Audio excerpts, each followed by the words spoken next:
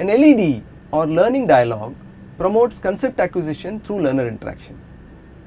We have seen how to take a 1-hour lecture and chunk it into a sequence of multiple LEDs by identifying the pause points in the lecture. However, that's not enough. We still need to provide for learner interaction within an LED. Why is this important? This is because content transmission in a monologue form can result in learners getting disengaged with the content, however short that content may be.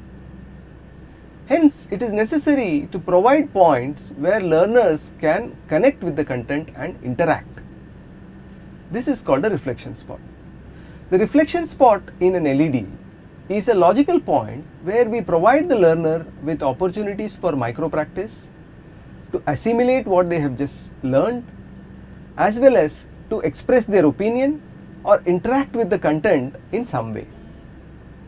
It's a structural point where the learners may get disengaged. So, at any point when we feel that the learner is likely to get disengaged, that is a good spot to introduce a reflection spot. A reflection spot can be implemented in multiple ways.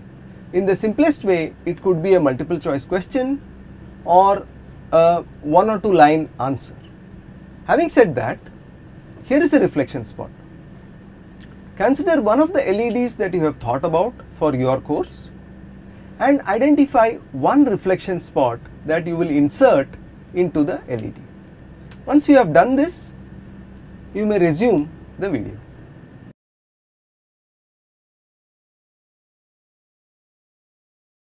So this reflection spot was about deciding the reflection spot in your LED.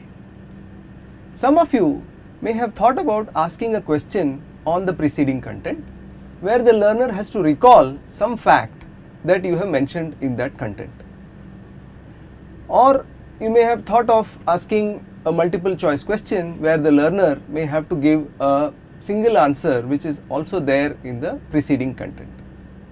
While both of these are good ways of creating a reflection spot, they primarily serve the purpose of structural engagement, wherein we break the monotony for the learner by making the learner interact with the video.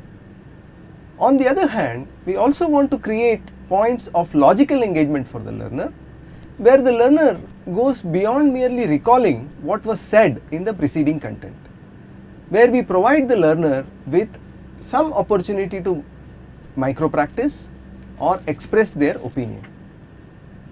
For example, if we consider the same topic that we saw of CS 101 of comparing between a for loop and a while loop, in that LED, one reflection spot could be to ask the learner to say when is a while loop preferred as compared to a for loop. Different learners would have different answers. So even though both of them can be used in an interchangeable manner to a large extent, it brings the opportunity for the instructor to bring out the different nuances of the differences between these two types of loops in the content that follows the reflection spot. Continuing with the same example, another reflection spot could be to show 1 or 2 lines of code of a loop and asking the learner to predict the output of that loop. A third type of reflection spot could be to show one type of a loop and ask the learner to think about how it can be transformed into another type of a loop.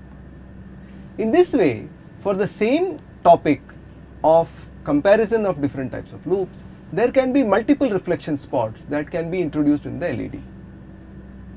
It's not necessary to introduce a variety of reflection spots in an LED. All you need to do is to pick the one that you feel will connect most with your learners. Finally, what should be the content that follows a reflection spot? It should not be something new altogether, but it should be a validation of the learner's responses. So the instructor needs to anticipate what could be the different responses that learners give and address them so that the learners feel connected to the LED.